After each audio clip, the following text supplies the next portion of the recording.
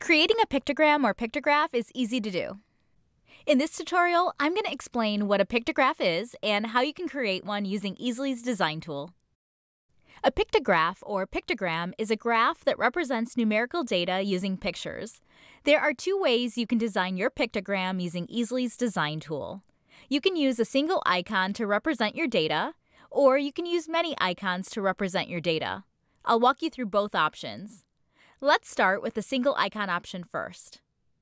Once you're in the design tool, go to the menu bar and click on the Pictogram button. A window will open up on the right-hand side. You'll see two options, single icon or many icons. Click on the single icon button and do a search for an icon that would best represent your data. Try to find an icon that complements your design and would be easy to understand by your reader. Then drag and drop the icon onto your canvas. Now you can customize your icon using the options in the Edit menu. First, let's change the colors to match your color scheme. You'll see two color options that currently match the icon. The first color will fill the left side of your icon and will represent the percentage for your data. The second color will fill the right side of your icon and will represent the remaining percentage. For this example, let's change the colors to match our design's color scheme. We'll change color number 1, and then we'll change color number 2. The next step is to determine a percentage for our data. By default, the percentage is set to 50%, but you can change this by dragging this up or down. Let's change this to 75%, and you'll see that your icon is now filled up to 75%. Now you can move your icon where you need it and adjust for size.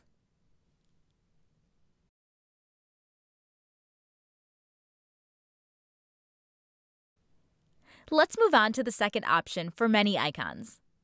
Click on the Many Icons button and do a search for an icon that would best represent your data. We'll search for the same icon again for this example. Again, drag and drop the icon onto your canvas and customize it using the options in the Edit menu. In this case, you'll want to determine how many rows and columns you'll need for your data.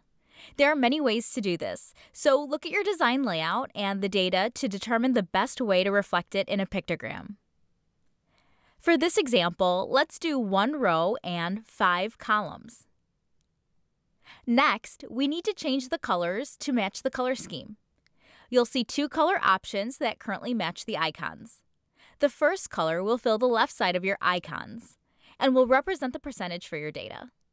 The second color will fill the right side of your icons and will represent the remaining percentage. We'll change color number 1, and then we'll change color number 2. The next step is to determine a percentage for our data.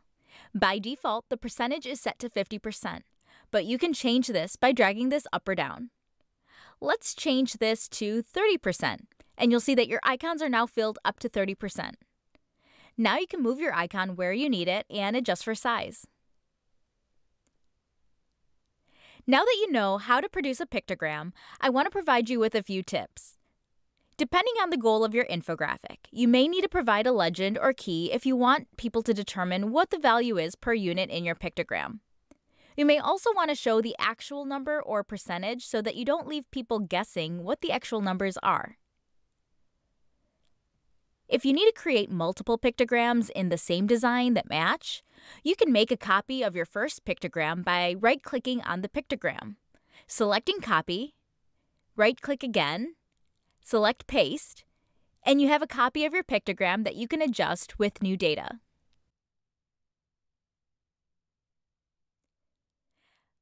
Now that you're familiar with the Pictogram tool, try to create a pictogram on your own. If you need additional help, check out our other tutorials or online help articles. You can also connect with us through email or chat.